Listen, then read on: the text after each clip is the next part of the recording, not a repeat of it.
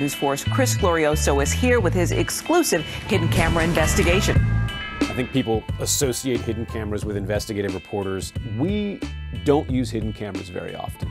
We really only use them when we are trying to illuminate something that there would be no way to bring a professional camera and not change everybody's behavior.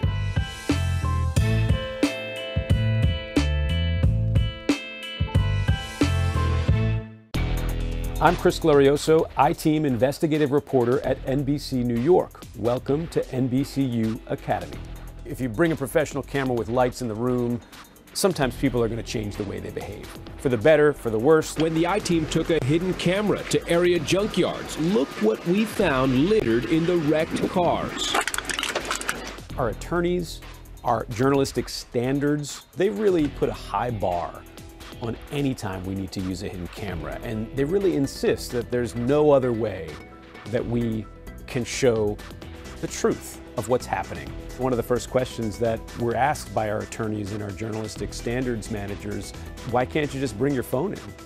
And usually that's good enough.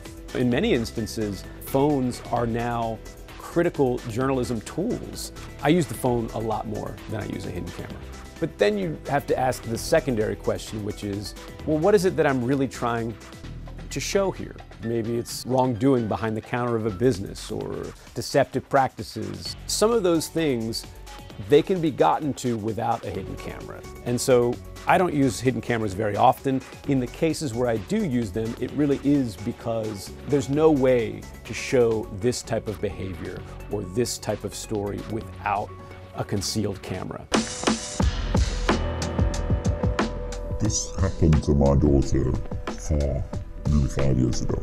We were contacted by a dad, a father, who said he was upset by the way certain nightclub promoters were reaching out to people that they knew were underage and that they knew they were going to be exposing to risky business, risky behavior, like drinking underage around lots of people who are well over age.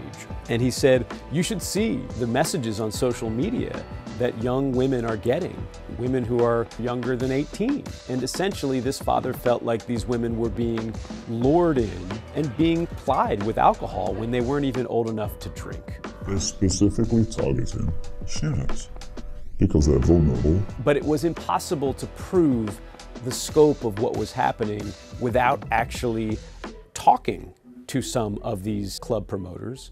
And the only way to talk to them was to meet them at clubs. And we couldn't bring a professional camera to do that, and even a cell phone camera, because it was dark, late at night, the audio was going to be poor, it was going to be loud. So we ultimately went through legal and standards and decided the only way to show what's really going on would be a hidden camera. Were you just trying to get someone who you thought was underage into the club? Then why did you give those IDs to them? Because we're trying to do a favor. And we saw these club promoters not only knowingly offering young people free drinks, but even providing these young people with fake identification. I mean, it's illegal though, isn't it? I know, it's illegal, but I mean, if the guys want to go out, it's like, you know, it's what we have. We always try to help them. When we called them out on that, when we showed them that hidden camera video, there was absolutely no explaining it. And at least one very large nightclub operator operating more than one location throughout the city of New York decided to stop using these promoters. And so it had the effect that was important, which was making people safer.